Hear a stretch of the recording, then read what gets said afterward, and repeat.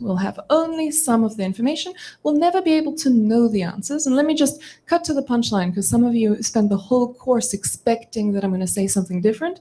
You're expecting that I say, with this magic formula, you can get something out of nothing. You can make certainty out of uncertainty. No, you can't.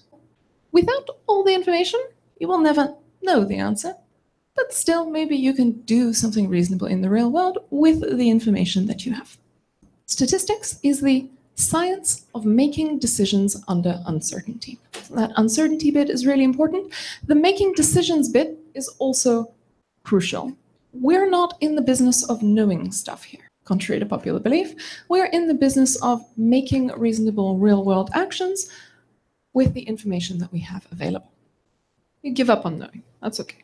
Maybe we can still do something useful. Make a good decision out of it.